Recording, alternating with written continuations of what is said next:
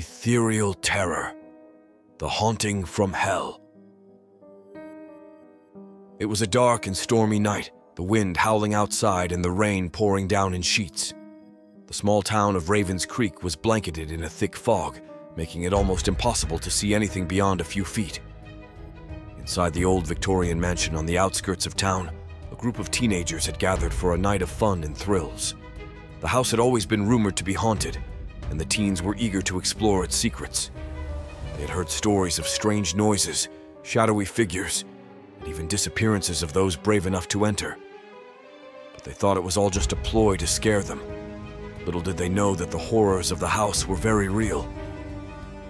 As they made their way through the creaky hallways and dusty rooms, they couldn't help but feel a sense of unease.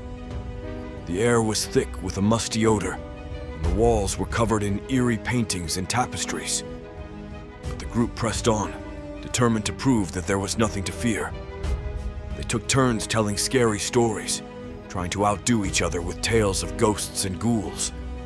But their laughter turned to terror when they heard a blood-curdling scream coming from somewhere in the house. Suddenly, they were no longer playing a game. They were in the midst of a real-life horror.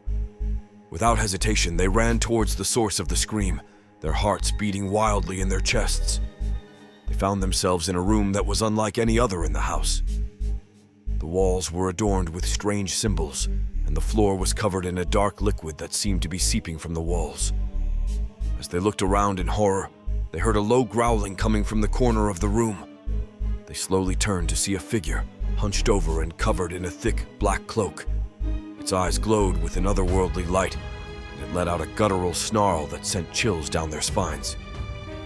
Without warning, the figure lunged at them, its long, sharp claws reaching out towards them. The group scattered in all directions, screaming and trying to find a way out of the house. But the doors and windows were all locked from the outside, trapping them inside with the creature. As they frantically searched for a way to escape, the figure continued to taunt them, its voice echoing through the halls. It told them that they were now under its control, and that they would never leave the house alive. The teens were petrified, not knowing what to do or how to defeat this supernatural being. But then, one of the teens remembered a story she had heard about the house. It was said that the only way to defeat the creature was to solve an ancient riddle inscribed on the walls. With trembling hands, they deciphered the riddle and recited it aloud. As soon as the last word left their lips, the figure let out an ear-piercing shriek. Its form began to disintegrate, and with one final howl, it disappeared into thin air. The teens were left alone, trembling and relieved that they had survived the night. But their relief was short-lived when they realized that they were still trapped inside the house. As they searched for a way out, they stumbled upon a secret room hidden behind one of the paintings. Inside, they found a journal that belonged to the previous owner of the house. As they flipped through its pages, they came across a shocking revelation. The owner had been a member of a cult that worshipped a dark entity, and in order to appease it, they had sacrificed innocent lives.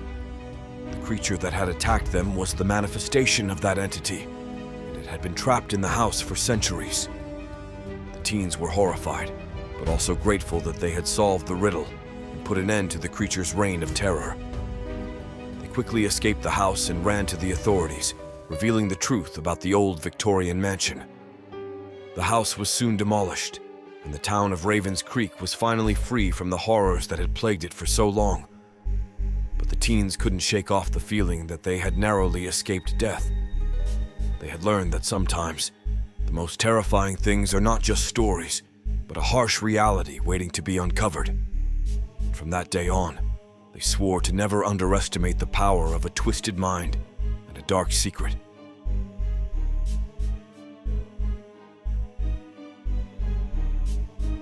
Thank you for diving into the spine-chilling mysteries with Chills Unveiled. If you've enjoyed the eerie tales and creepy narratives that send shivers down your spine, make sure to subscribe to our channel for more hair-raising content. Hit that notification bell so you never miss an unveiling of the unknown. Join the community of thrill seekers and let the darkness unfold. Subscribe now and let the nightmares continue.